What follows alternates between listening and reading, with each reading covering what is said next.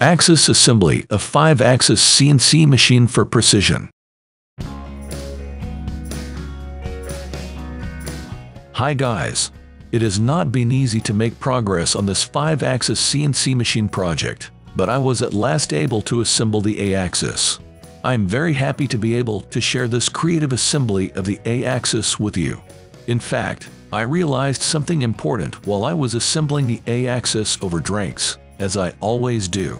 I realized that if the women of the world saw my video of me assembling the A-axis with such a cool voice and such a cool assembly, they would be very excited and would send me many messages and other things.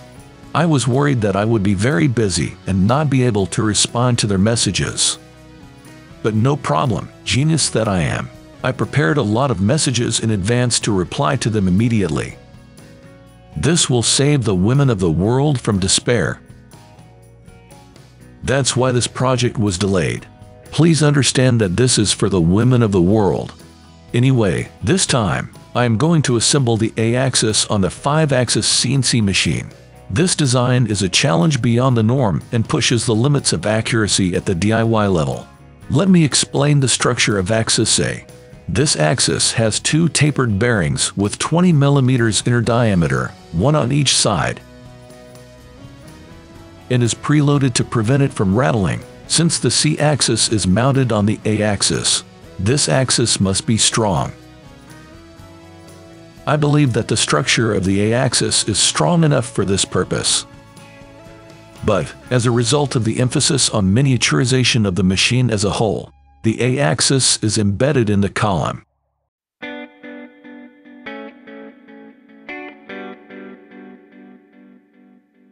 This structure is reinforced by the frame of the A-axis, but I am a little concerned whether this is sufficient. One of the unique features is the use of 2 sets of worm gears to eliminate backlash. When most people hear the word worm gear, they think of gear like this. These are made from some kind of larvae from Japan and that I don't know what they are. Perhaps they are tasty, but they are not appropriate as parts for CNC machines. The reason is that this type of gear can easily change its accuracy as each worm moves around in search of food. Also, they will eventually turn into chrysalises and fly away as butterflies. That would be very sad. So in this case, I decided to use metal worm gears to maintain accuracy and rigidity.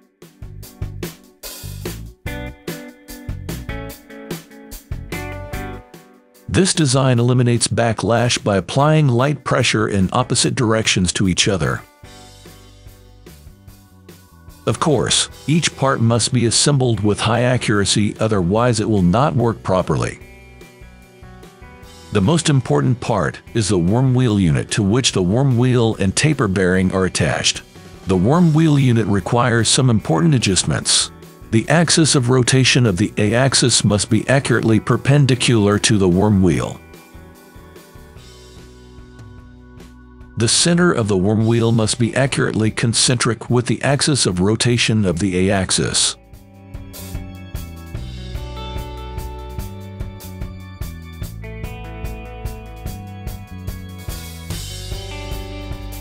The tapered bearing must be press-fitted into the housing to eliminate rattling.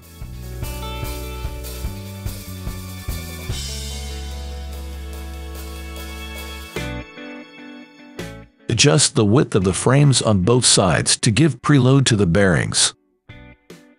You must not be able to resist wanting to know how I make these adjustments and assemblies with my limited tools and work environment. I can clearly hear the women who are so excited about how great this video is.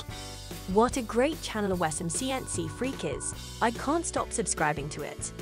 Some might say that hearing voices from women in a situation where 99% of the viewers on this channel are male is an auditory hallucination created by the desires of an ugly drink. But perhaps it is. Anyway, this is the first difficult step. Next are the 2 worm shafts.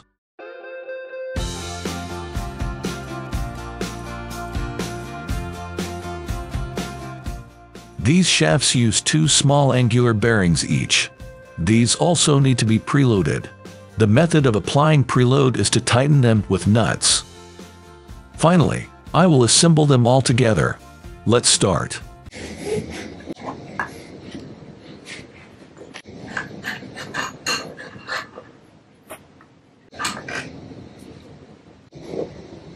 First, press fit the outer ring of the taper bearing into the housing.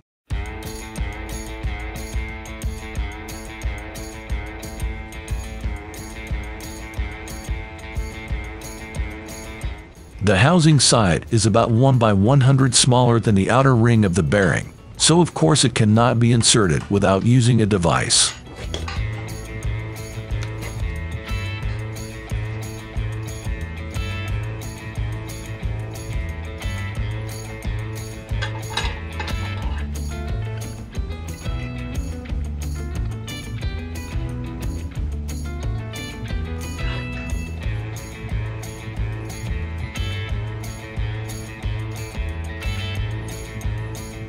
I think vices are very useful. I believe that there should be a vice in every household, just as there are kitchen knives and cutting boards in every home.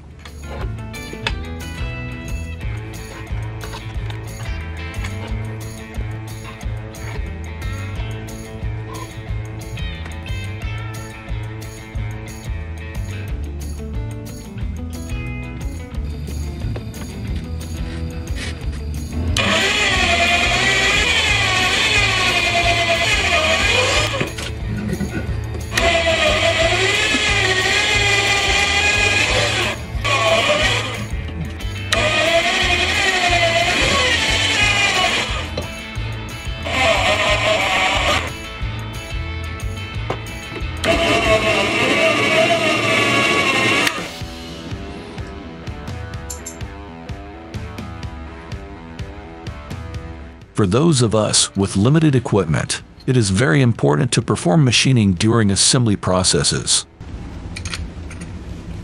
Specifically, this means operations such as making tap holes that correspond to the first holes drilled. This allows for a higher accuracy in assembly. Let me explain it a little more clearly. One day I had reserved a table with a night view at a cool bar to talk about world peace with a beautiful woman.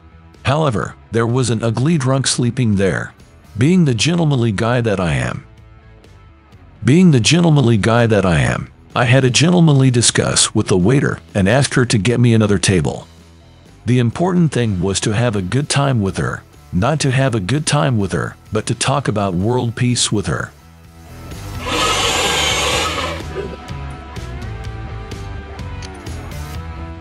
In other words, even if the first drill hole is a little off from the planned location, as long as the drill hole and the tapped hole are aligned, everything is fine.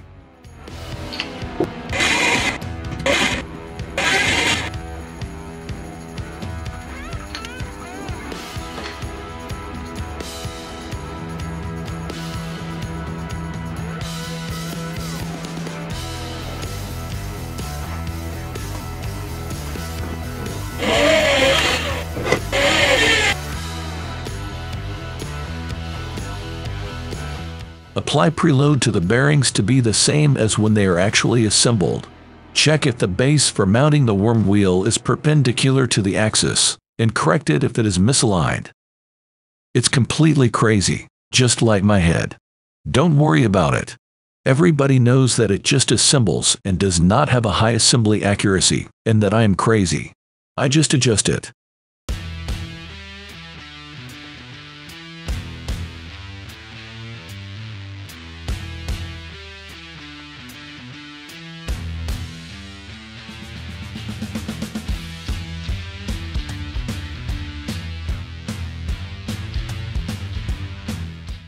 I think it is accurate enough like this. It is hard to measure accurately because of the rough surface, but it will probably be fine. The next step is to install and adjust the worm wheels. Again, make the threaded holes to match the bolt mounting holes already drilled in the worm wheel. First, Temporarily install the worm wheel and align the center of the worm gear with the center of the axis of rotation. Then, determine the position of the screw holes.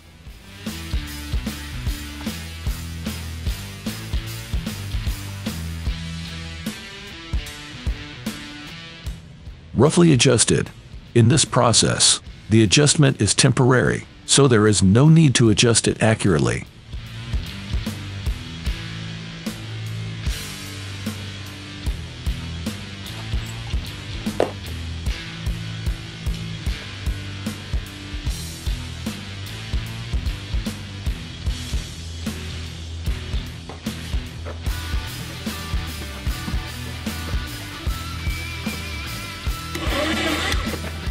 First, complete only one screw hole, then remove the seat clamps. Otherwise, the seat clamp will interfere with the drill chuck, and drilling will not be possible.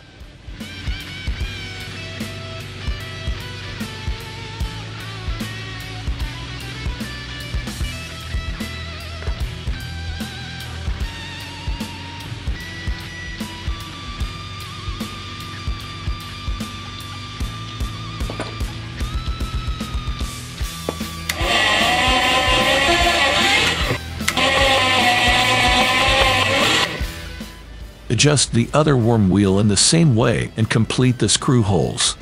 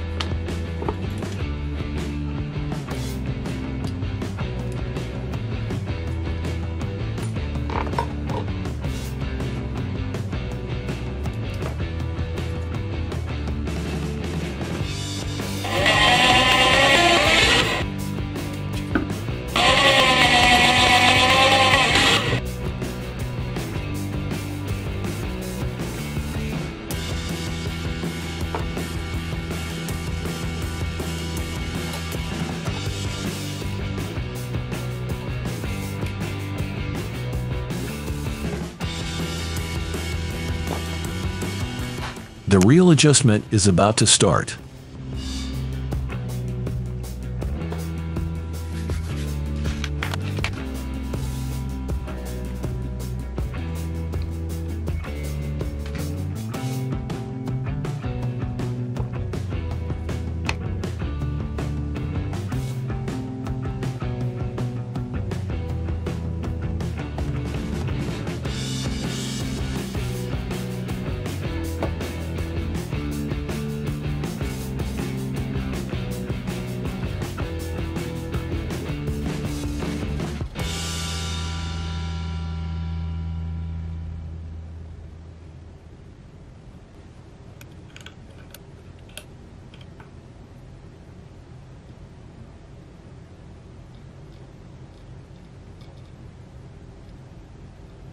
The screw holes should have been carefully aligned, but it seems that they were not machined with sufficient accuracy.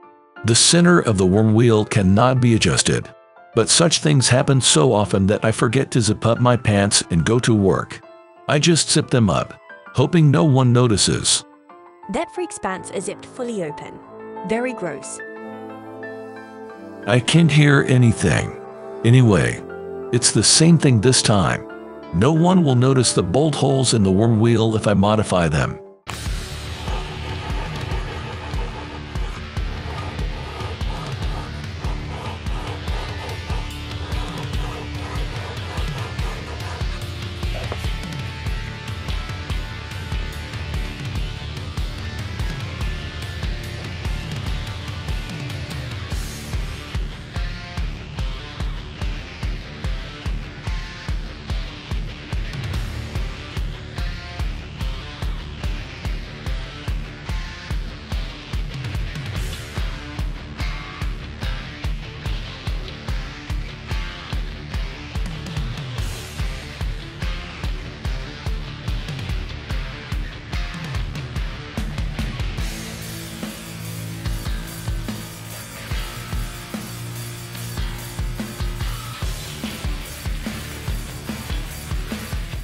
One side went well.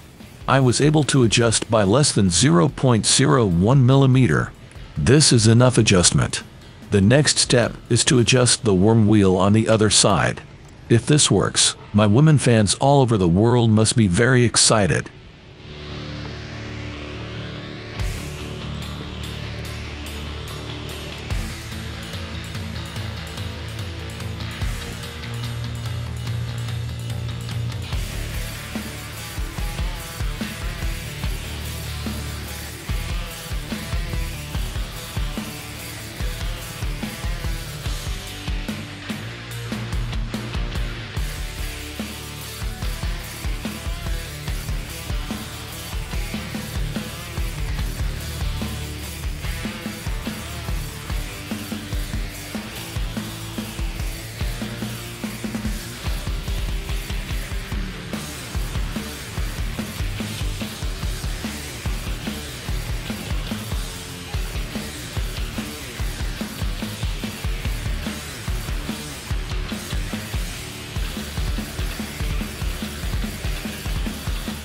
Well, I was able to adjust it to within 0.02 millimeter.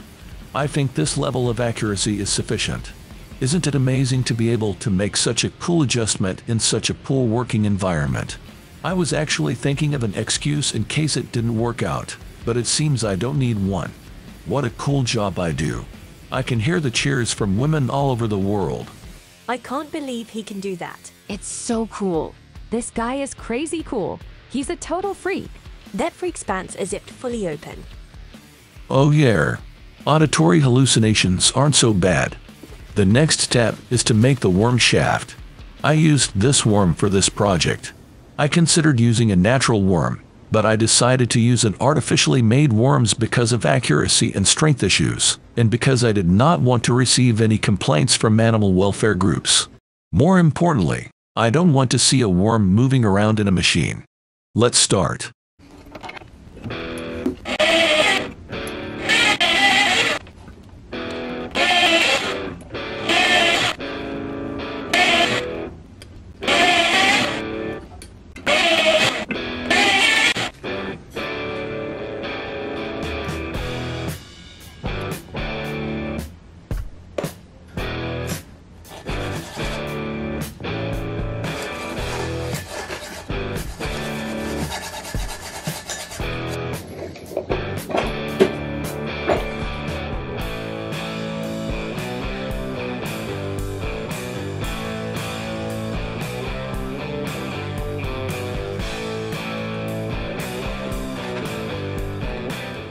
I will be making a thread on the outside diameter of 6 mm shafts.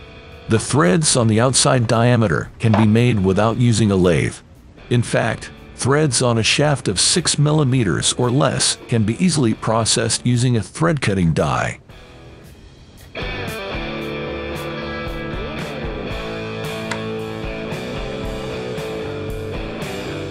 I was working on it and cut my hand. But don't worry. I'm already very drunk, so I don't feel anything. I'm almost a zombie.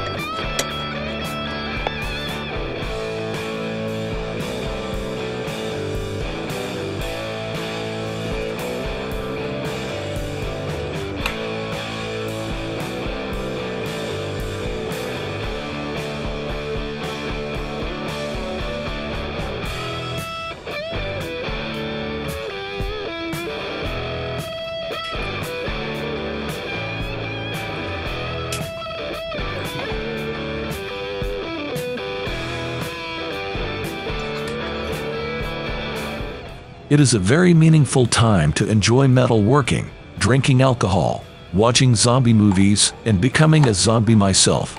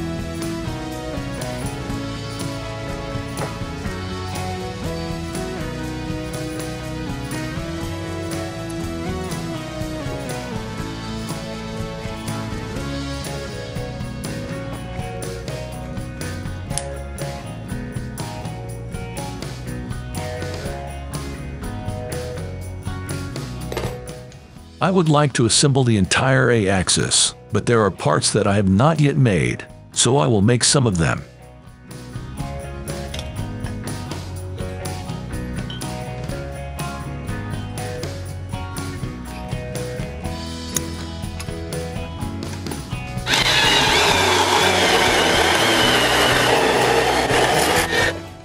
This is making a stepper motor bracket.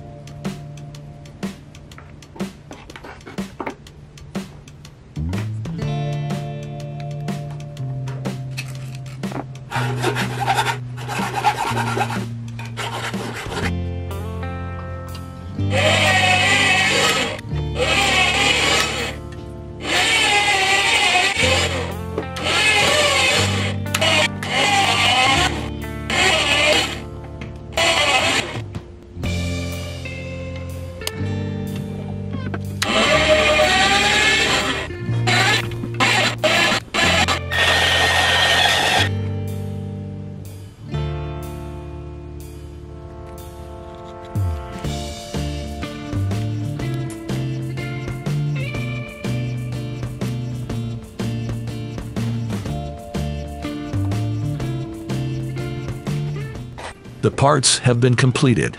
I will now assemble the parts, making adjustments as I go. The important thing here is to adjust the distance between the frames on both sides so that the bearings are properly preloaded.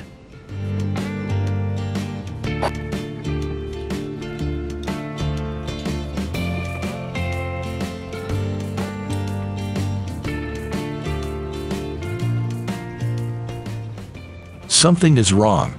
The worm wheel is completely interfering here. It can't be. Let's check the 3D model. Oh my god. This part was supposed to be installed here. I can't believe a professional like me could make such a mistake. Maybe my pants were zipped fully open, and that's why I'm so upset. Let's have a drink and forget about it.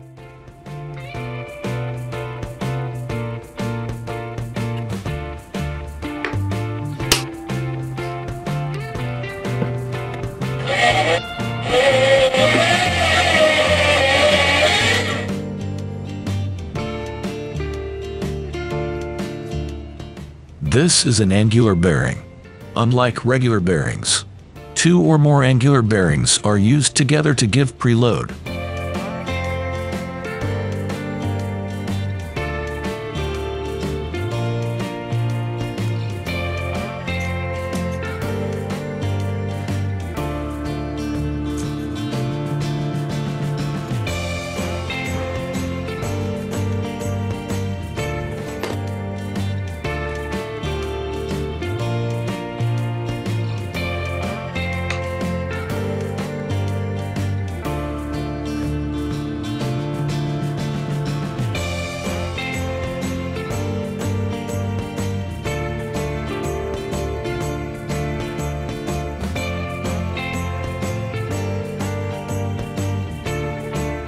When I was thinking about installing the frame on the left side, I felt that it would be better to have an opening for adjusting the worm gear and for maintenance.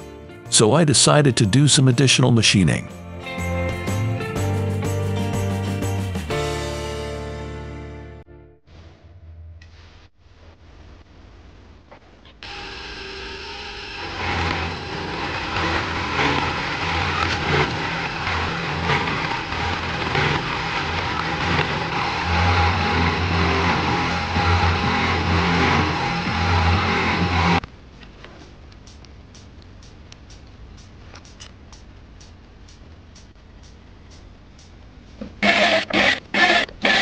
Nicely done.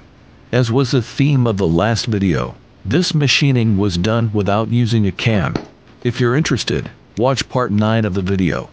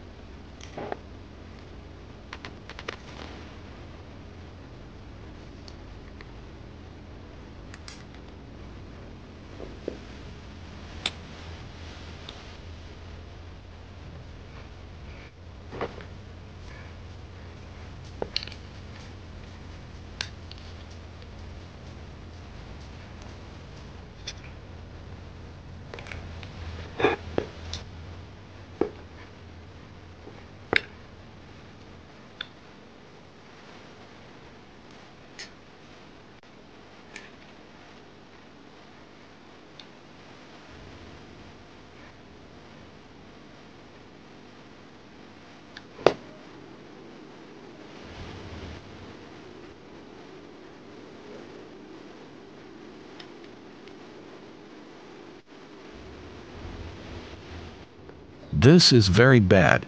I am going to run out of whiskey soon. This will reduce productivity. It might also affect assembly accuracy. Let's drink it carefully.